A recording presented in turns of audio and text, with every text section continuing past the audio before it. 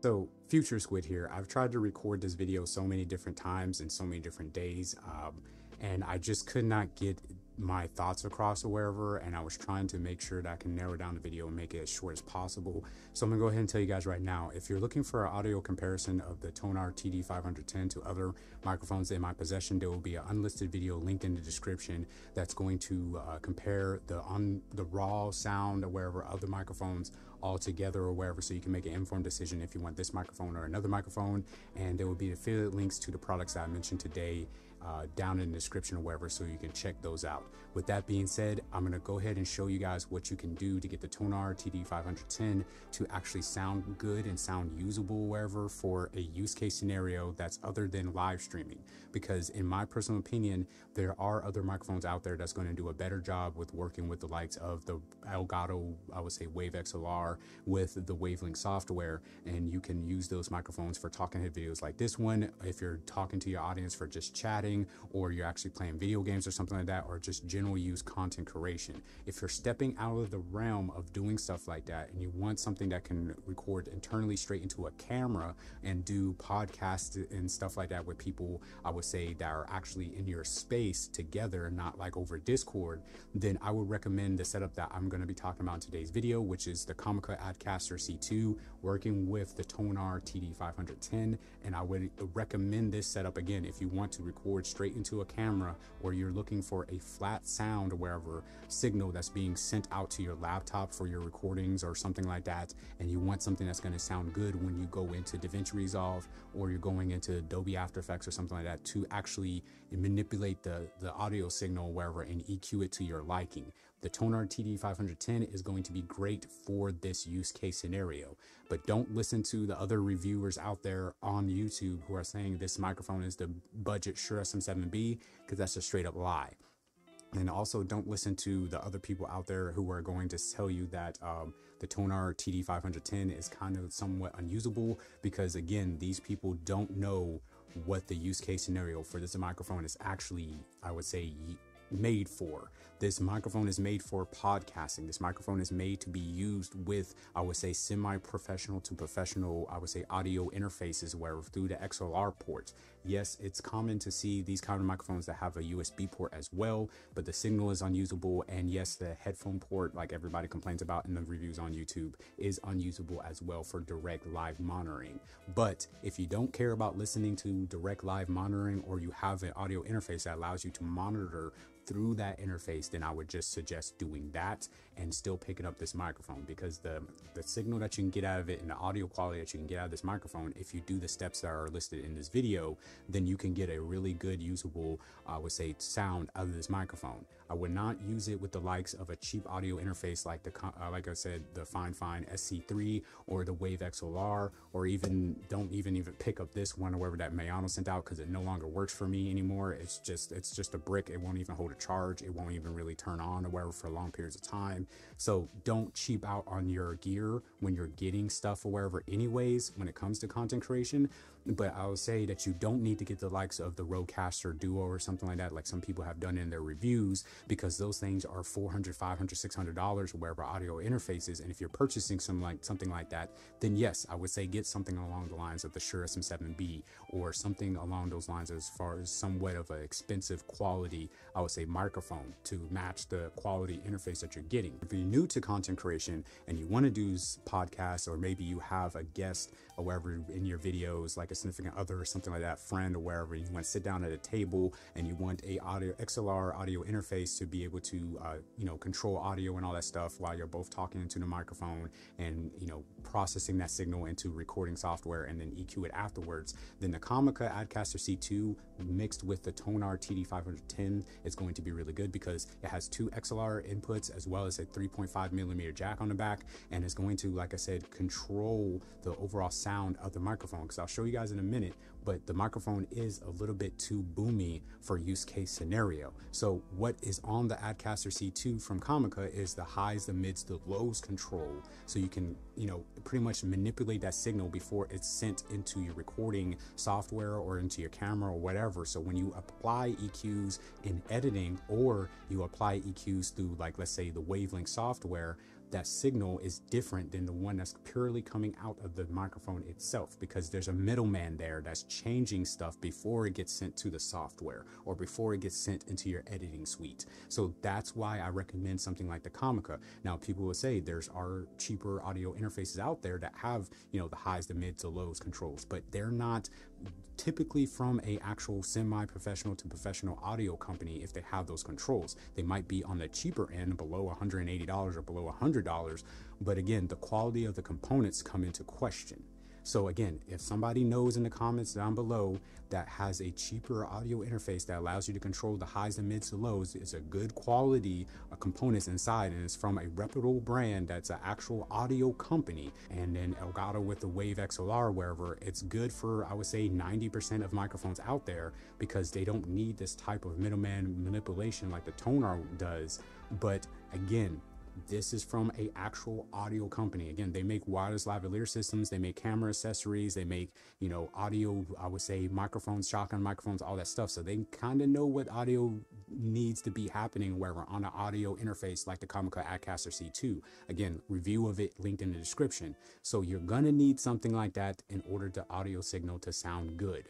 So I just want to go ahead and preface that I've tried to record this video multiple times, like I said, over a course of multiple days, and it's coming up on the due date where for this video. So leaving a like on the video and subscribing to the channel will be very, very helpful. So let's go ahead and talk about the Tonor TD 510 and give you my thoughts and opinions on it in the use case scenario. So now we're on the TD 510 from Tonor. You could probably hear, I would say, the boominess or the bassiness of this microphone. And yes, if you move the microphone further away and you talk to it or wherever, it's probably going to clear up that muddiness. And I have a deeper voice, like I said, than most people, because there's like 8 point something billion people on the face of the planet. When you EQ a microphone like this straight from the get-go, from the manufacturer, you're going to alienate and make a lot of people not want to have this microphone, because some people don't like muddiness in their voice. Some people don't like the overbearingness of the bass or whatever. A lot of people listen to content from their cell phone, you know, nowadays, or in their car or something like that. And that might be too much bass for somebody who's listening to this on a podcast or a YouTube video, or maybe even a live stream.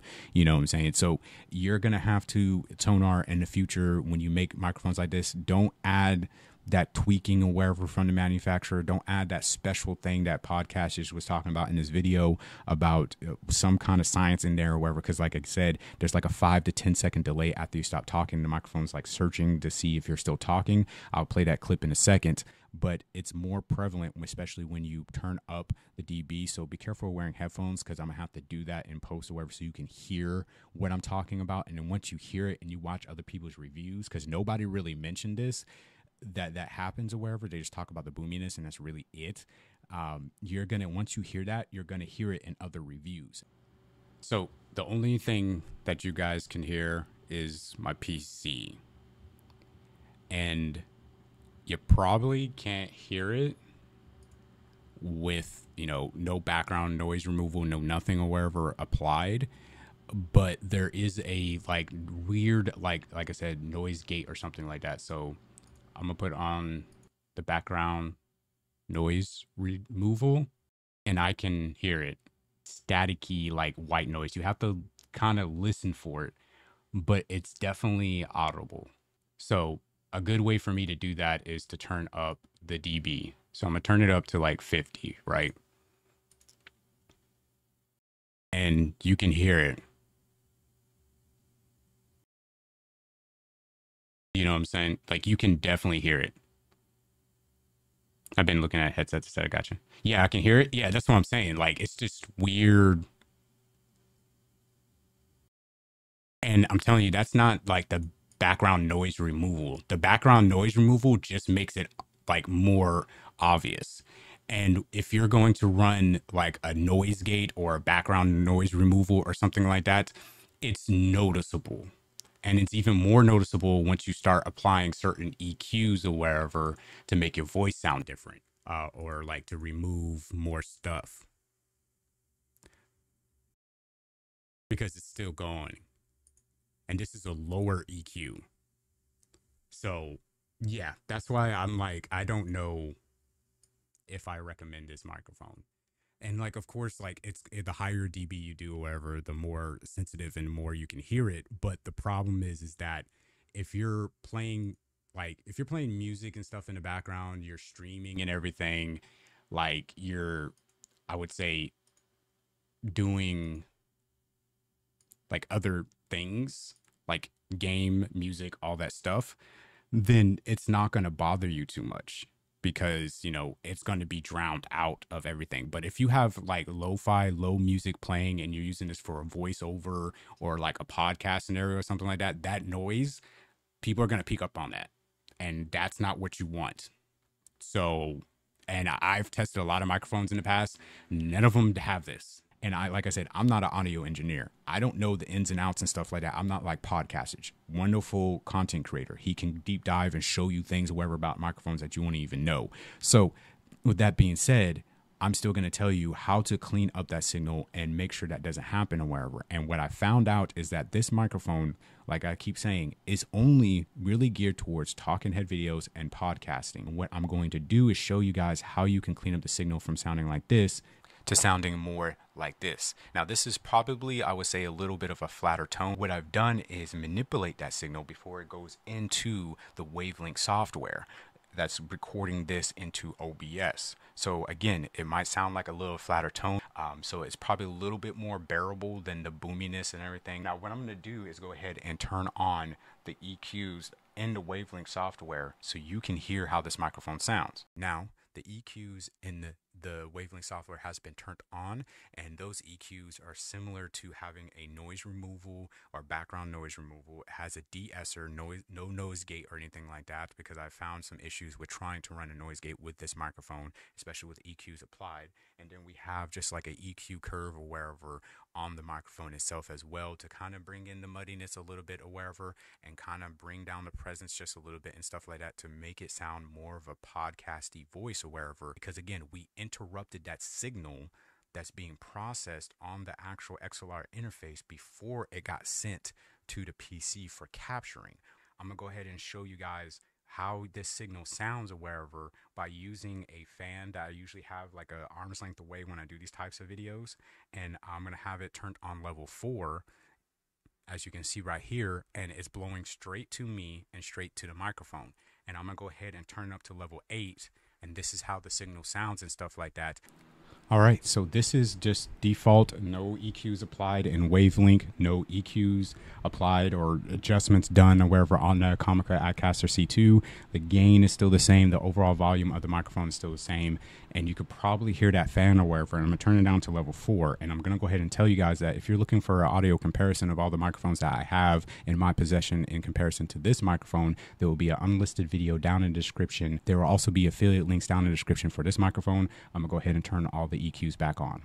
Okay, so all the EQs should be back on, and again, the microphone is still picking up probably the fan a little bit or something like that, or maybe not at all. It's still on at level 4, and I'm just going to leave it on for the rest of the time of this video. So to wrap up this video, having that manipulation or wherever for that signal before you capture it is very, very important with a microphone like this, and that's really good, like I said, for podcasting. So again, make an informed decision on your purchases.